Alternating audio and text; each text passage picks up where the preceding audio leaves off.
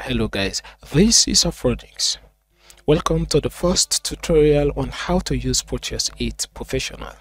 So today we are going to look at the basics or the general overview of Proteus 8. Mind you, the version that I'm using is the latest version, which is 8.13.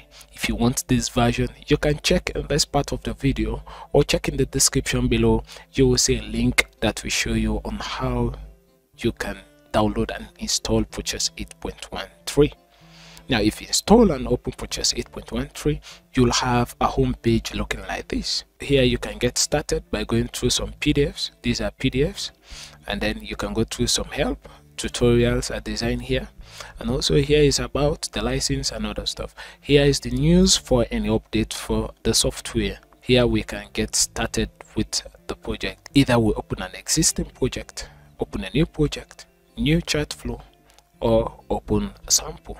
All right, so at the top here we have the menu bar. At the menu bar, if you go to this system, go to system settings, you have different ways on how you want to set your system for this software, where you want your project to be saved, how you want the library local to be, and also here the maximum undo levels, maximum backups, autosave. Very important. This is the autosave. That is, Proteus has this facility of a sudden power cut, it can save automatically some part of your project. Right? So you can put the time that it will be in an autosave by increasing or decreasing the minute. And also, if you want to retrieve the backup, the autosave, just check this one, backup folder. So done with that. Okay, so from here we have toolbar commands, and at the home page we have two categories. One is file or project commands, and the other one is application command. Here, either you open a new project, existing project, save project, or close the project.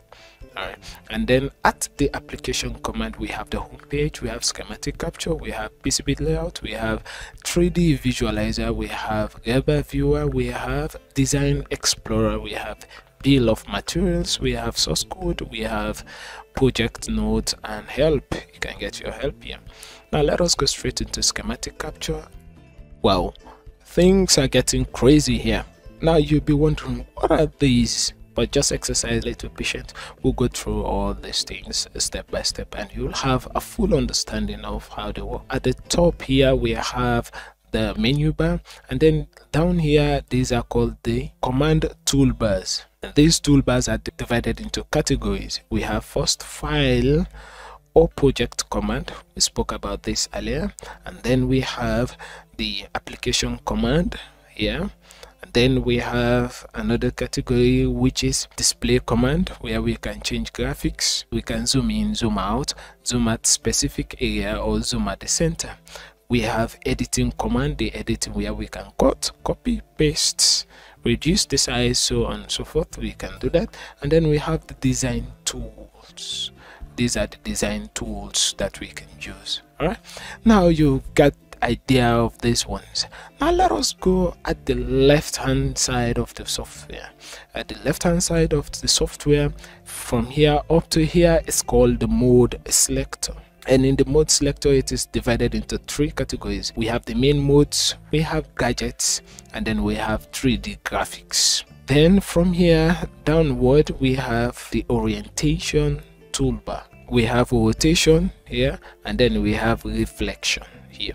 And here is to play, pause, or stop a simulation. Now we have full understanding of what we're seeing. Right? Now if you see, this part of the software is called the editing window. Over here is called the overview, and then here is component selector window. So if we want to place a component, we just have to right click, go to place, component, library. So I see this one as a long process, right? So if you want to go the short way, just make sure that it is in the component selector mode. Click on this P icon here, it will take you to the library, and at this keyword stage you just have to type a component and matches will appear. All right, let us say, for example, let us check for battery. see matches will appear. All right, so this is the type of battery that we want.